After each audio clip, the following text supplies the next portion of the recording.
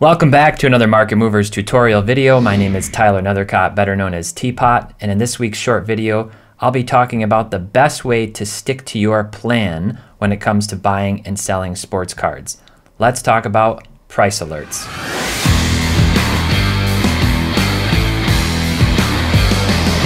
So when it comes to buying and selling sports cards, you have to have a plan. Anybody who's successful in any investment always has a game plan, and they know how to stick to it, and they know when to deviate from it. This tiny little powerful feature in Market Movers, price alerts, is the perfect remedy if you're somebody like me who occasionally gets a little bit of squirrel brain. You know what I'm talking about. I get distracted. There's a lot of things happening every day. I'm busy working on Market Movers and taking care of my family, and it's easy to miss a beat. The market is reactive. When you buy a card, you want to know exactly what target price you're aiming for before you're ready to sell that card. Similarly, if there are cards that you're targeting that you want to stay on top of over time that are too high of a price point right now but you think are going to dip down later and you know exactly what price you'd like to get in at, use our price alerts feature, which is part of our pro membership plan, to set reminders so that you can stay on top of when those cards are hitting the price point, high or low, that you're ready to move on. So let's go over and take a look at these price alerts. So I'm on our dashboard, and to get to price alerts, you just simply click on the price alerts icon here, and this is going to take you to the price alerts dashboard. And what you'll see is very similar to our price movements page, which we've already covered, the last 7, last 14, last 30, and last 90-day price. And then everything else that you're seeing here is basically the information surrounding the specific card's price alerts. So in this case, I've set up a price alert for DeAndre Ayton's 2018 Prism Silver PSA 9. And I've put a little note on this alert myself that says buy. You come over here and you can see that the threshold is set always either below or above. And in this case, it's below $82. And it's showing that the status of this alert is active.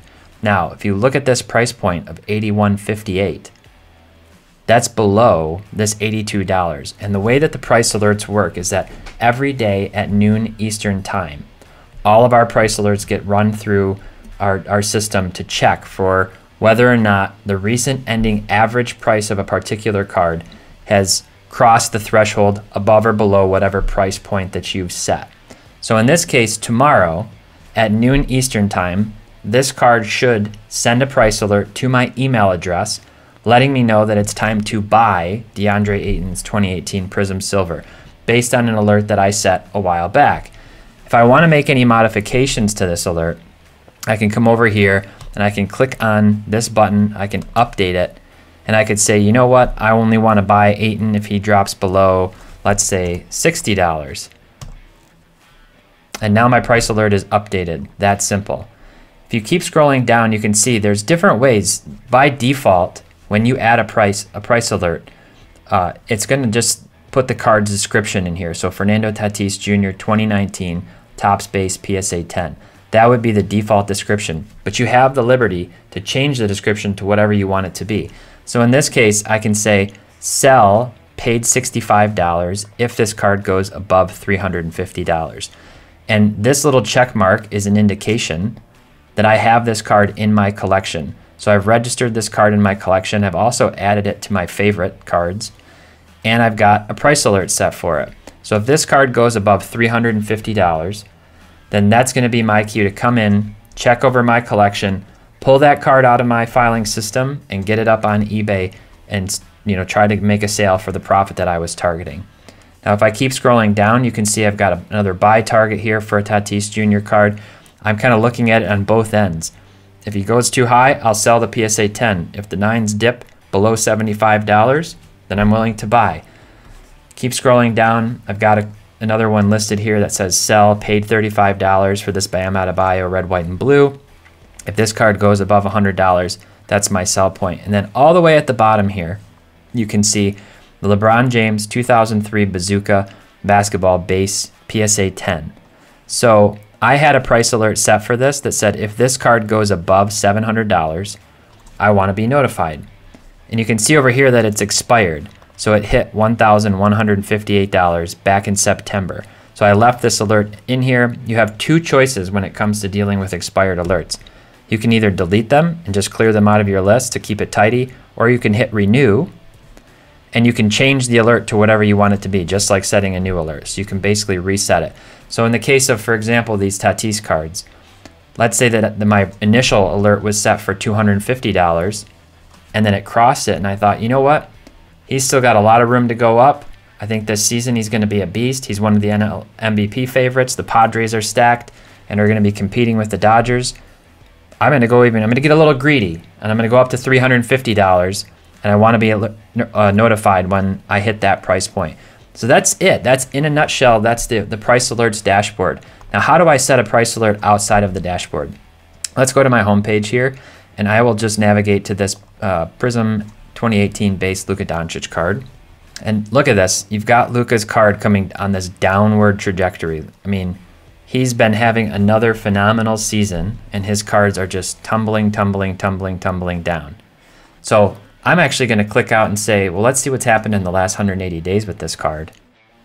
And you can see that the high point on this card, back in December when the season was tipping off, $2,000. And now this card is down to almost $1,000. So even just looking at this chart, I'm thinking this is a really good time to buy. But let's say that I want to set a price alert. And I say if this card goes below $1,000, then I definitely want to buy this card. Definitely. I don't see it, that would be a low for the last half of a year. So I'm going to go ahead and hit OK. And you'll notice right away the icon went from, unfilled to filled in dark blue. And it says I've got a price alert. I can add another one too. Let's say I want to know, when this card hits a high point. Let's see if it ever goes back above 1700. I could say sell. So now if I go back to my manage alert screen, you can see both of these two alerts added in, my buy and my sell points. That's it. It's that simple. Price alerts. They'll send you an email notification every day. You can stay on top of it. I use this feature every time that I buy a card. Every time I buy a card, I come in here, I add it to my collection, and then I set a price alert so that I never miss a beat. I have an idea in my head of when I want to sell. Doesn't mean I always act on that. I might renew it and change my terms, my terms with myself about when I want to sell that card.